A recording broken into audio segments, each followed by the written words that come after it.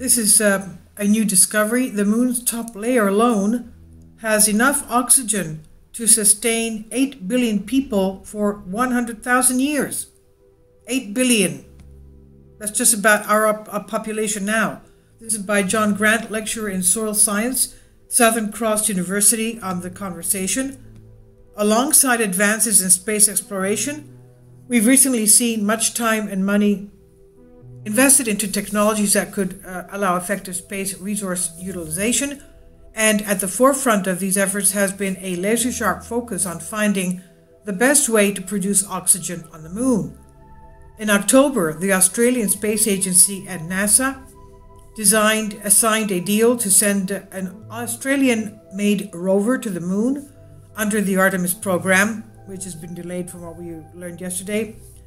Under the Artemis moon program, with a goal to collect lunar rocks that could ultimately provide breathable oxygen on the moon.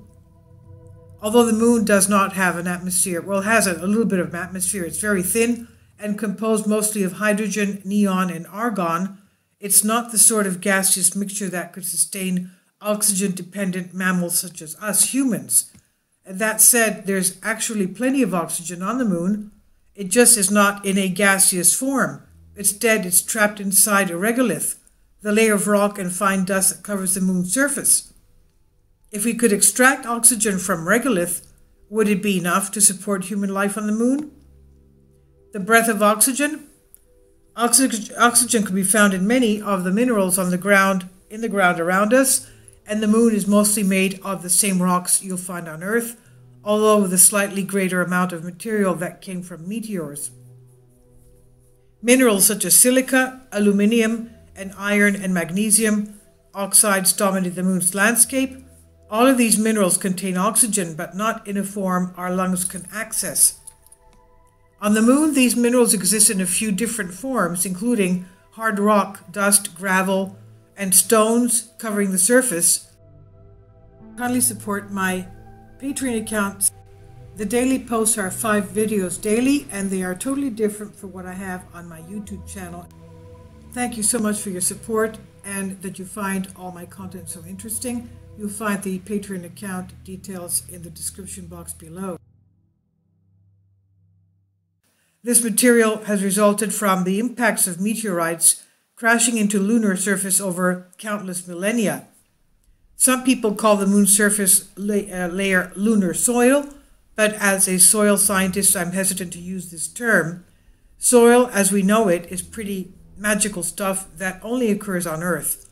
It has been created by a vast array of organisms working on the soil's parent material, regolith, derived from hard rock over millions of years. The result is a mix of minerals which were not present in the original rocks. Earth's soil is imbued with remarkable physical, chemical, and biological characteristics. Meanwhile, the materials on the moon's surface is basically regolith in its original untouched form. One substance goes in, 2 come out. The moon's regolith is made up of approximately 45% oxygen. So about half of it is oxygen, but that oxygen is tightly bound into the minerals mentioned above. In order to break apart those strong bonds, we need to put in energy. You might be familiar with this if you know about electrolysis. On Earth, this process is commonly used in manufacturing, such as to produce aluminum. An electrical current is passed through a liquid form of aluminum oxide, commonly called alumina, via electrodes to separate the aluminium from the oxygen. In this case, the oxygen is produced as a byproduct. On the moon, the oxygen would be the main product, and the aluminium or other metals extracted would be potentially useful byproducts. It's a pretty straightforward process, but there is a catch. It's very energy hungry. To be sustainable, it would need to be supported by solar energy or other energy sources available on the moon. Extracting oxygen from regolith would also require substantial industrial equipment. We'd need to first convert soil metal oxide into liquid form, either by applying heat or heat combined with solvents or electrolytes.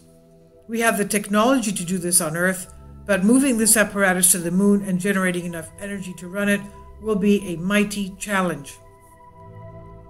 Earlier this year, Belgium-based startup Space Application Services announced it was building 3 experimental reactors to improve the process of making oxygen via electrolysis. They expect to send the technology to the moon by 2025 as part of the European Space Agency's in situ resource utilization ISRU mission. How much oxygen would the moon provide? That said, when we do manage to pull it off, how much oxygen might the moon actually deliver?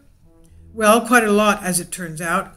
If we ignore oxygen tied up in the moon's deeper hard rock material and just consider regolith, which is easily accessible on the surface, we can come up with some estimates.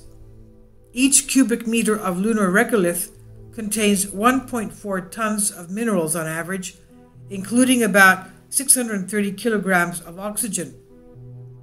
NASA says humans need to breathe about 800 grams of oxygen a day to survive. So 630 kilograms of oxygen would keep a person alive for about 2 years, or just over 2 years. Now let's assume the average depth of regolith on the moon is about 10 meters, and that we can extract, that's about 30 feet, and we can extract all of the oxygen from this. That means that the top 10 meters of the moon's surface would provide enough oxygen to support all 8 billion people on Earth for somewhere around 100,000 years. This would also depend on how effectively we manage to extract and use the oxygen. Regardless, this figure is pretty amazing. Having said that, we do have it pretty good here on Earth, and we should do everything we can to protect the blue planet and its soil in particular, which continues to support all terrestrial life without us even trying. This is On the Conversation by John Grant, lecturer of soil science at Southern Cross University. Please leave your comments. Thank you for your support.